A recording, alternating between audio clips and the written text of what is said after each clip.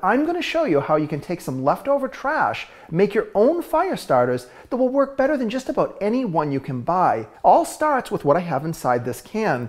Now it's not coffee, it's actually leftover dryer lint. By itself, dryer lint is highly flammable. That's exactly why you have to clean your dryer vent on a regular basis.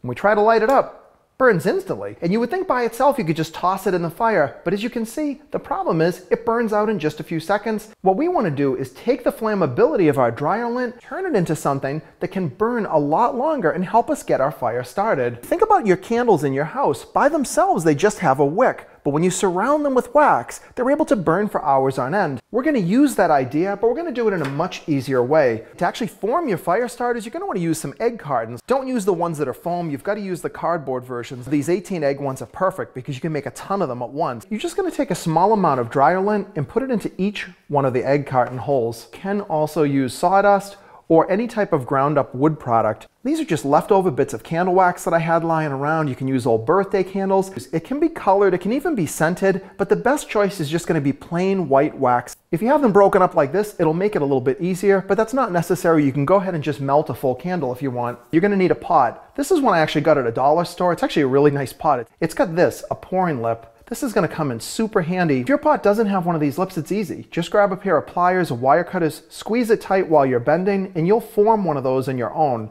You're obviously going to want to use a pan that you kind of dedicate just for doing garage stuff like this. Now we'll just turn our hot plate on. You can melt candle wax in a microwave. It's a little bit of a controversial topic because the fear of it igniting. It's going to take a while to get the pot hot, but we can go ahead and add our wax at any point.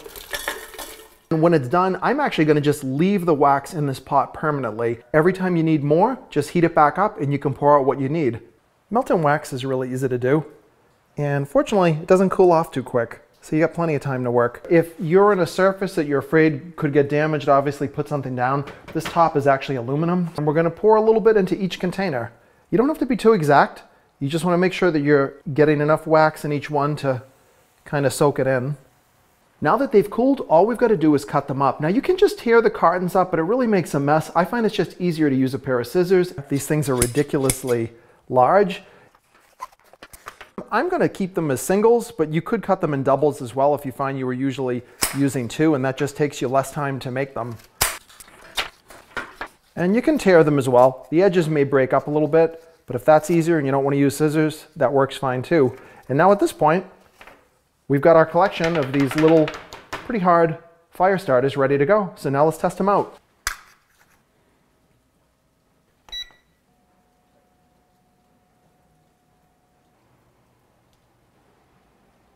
At 5 minutes, our fire starter just burned out. Now let's see one of these start a real fire.